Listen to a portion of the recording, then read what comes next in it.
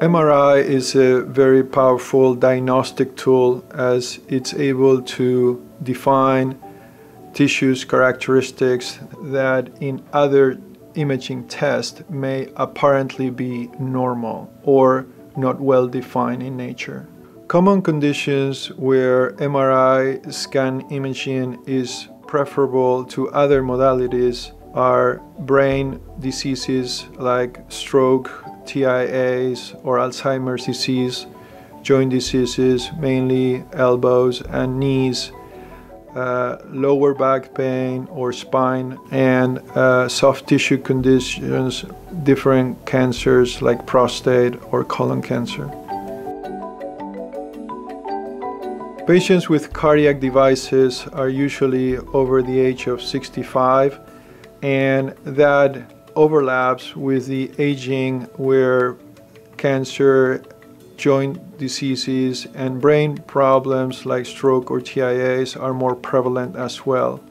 So it is expected that there is a twofold probability that patients that do have cardiac devices may require imaging scanning sometime in their lifetime.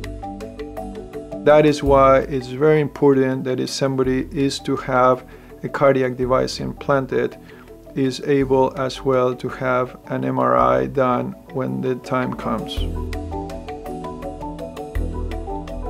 There are several risks associated with cardiac devices and MRI scanning. The most common adverse effects that patients with non-conditional cardiac MRI devices can experience relates to early battery depletion, heating of the device can, altering of the circuitry of the device, malfunctioning of the device program features, and altering of the characteristics of the lead performance.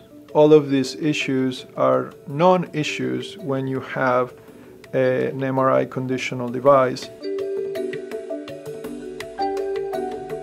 MR-conditional cardiac devices bring peace of mind to patients and, as a matter of fact, treating physicians.